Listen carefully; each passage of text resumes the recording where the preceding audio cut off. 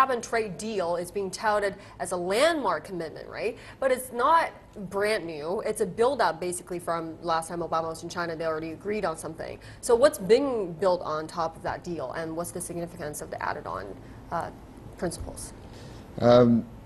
If you look at the joint statement, last year between President Obama and President Xi Jinping, the statement is just to consider, has had about 1,800 words. But if you look at the joint announcement on the climate change this year, just concluded just so last time it was just a handshake. Okay, we're going to do this. Now yes, it's a very basic. It's not really basic. It's the main principles. It's the framework of the visions of the basic points of the things that the both countries are trying to achieve. But if you look at the announcement concluded just a couple of days ago, it has a lot of details, and it has a vision, a shared vision for what is going to be achieved in the Paris summit, and it has a lot of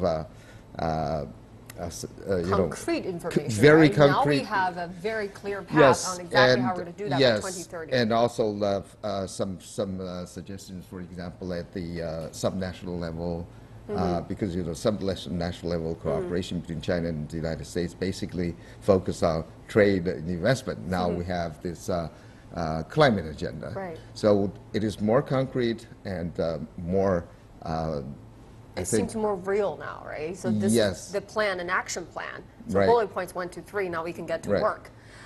Tangen, let me ask you this, Mr. Tangen. So cap and trade is not exactly new for China either. China started some pilot programs back in 2012. They decided to experiment with the program before they roll this out nationwide. But this is not an easy task for China, whose economic growth basically hinges on burning cheap fuel. But in recent years, policymakers actually have seen the economic benefits of using less fossil fuel. So can you comment on the economic benefits of being green?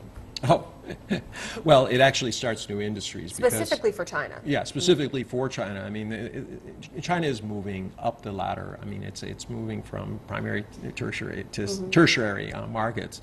And as part of that, they need to have an environment. Things, when we're looking at Beijing, Shanghai, the major cities, pollution is a concern. You cannot continue to burn cheap fossil fuels and expect to live in the same place. So China is going through this metamorphosis. I mean, you saw this early on when Xi Jinping, once again, I refer to The Governance of China, his book.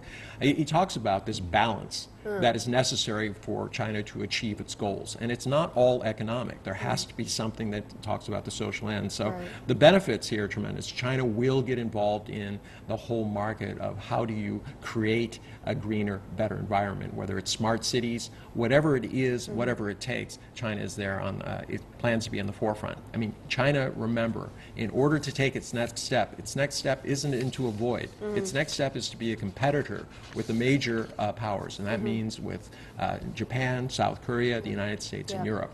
Now, interestingly, China will not be following the U.S. example on cap and trade. It will be following probably the European example.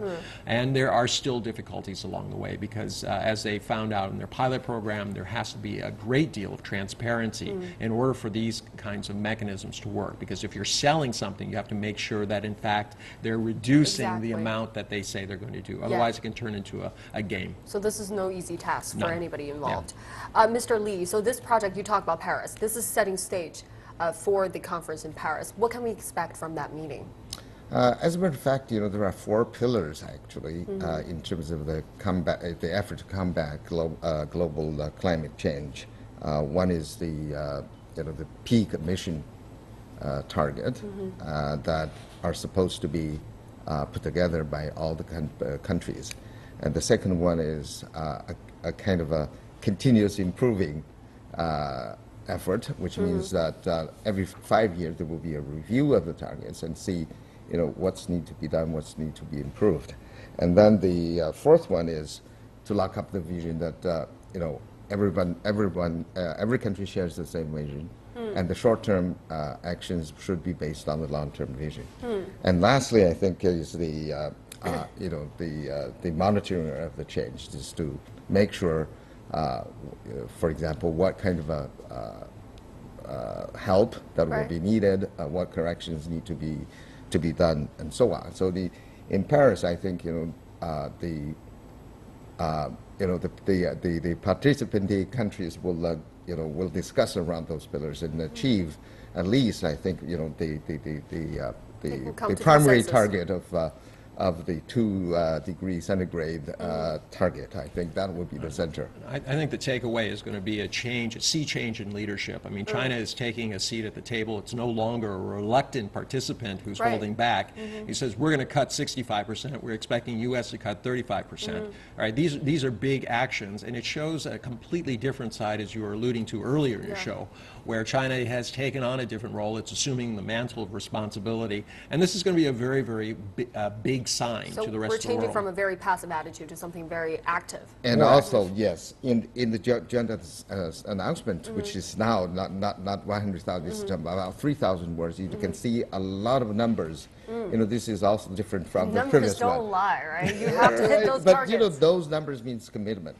Yeah. The amount of money you're going to put, the kind of a target You have that a you have to achieve. laser-focused target in sight. Right. Mr. Tangen, last question for you. What do you say to those critics who say cap and trade is basically commoditizing pollution, and you're giving corporations an opportunity to actually benefit and monetize, capitalize on polluting industries? What do you say to them? Well, this is a long-standing argument that's going on for quite some time, but they've found that this is the best carrot to get companies to actually reduce. So the question is, do you want it to be effective or do you want it to be pure? I mean, it would be nice if all of these companies just said, sua sponte, oh, we'll just all cut back, but it's going to happen. The competitive pressures out there with companies constantly competing requires that they are making instantaneous decisions on a quarter-by-quarter basis about profitability.